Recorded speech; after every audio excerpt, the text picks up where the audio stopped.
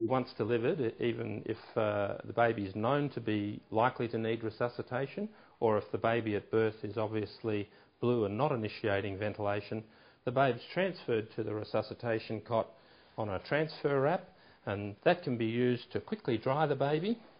And in fact, drying the baby is one way of just providing a little bit of stimulation, but then that wet cloth should be discarded because leaving it there will increase the likelihood of the baby cooling.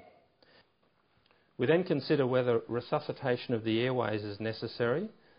This issue has undergone considerable review over the last 3 or 4 years, and it's now quite clear that in the vast majority of cases, resuscitation of the mouth and nose on the perineum is of no great benefit, even in the presence of meconium.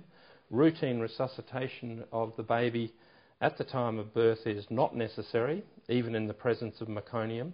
And in fact, the only time in which resuscitation is recommended, and the recommendation is still somewhat empirical, is for the flat baby who's not breathing, born through meconium.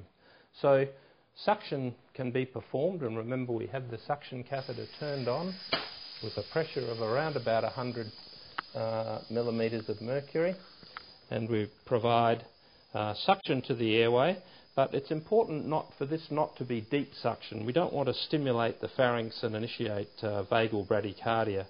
So shallow suction of the oropharynx, suction of the nasopharynx not really necessary. So airway suction is appropriate, but for a minority of babies. Having dried the baby and cleared the airway, we then assess whether or not the baby is breathing vigorously. Okay, remember that if the baby's gasping or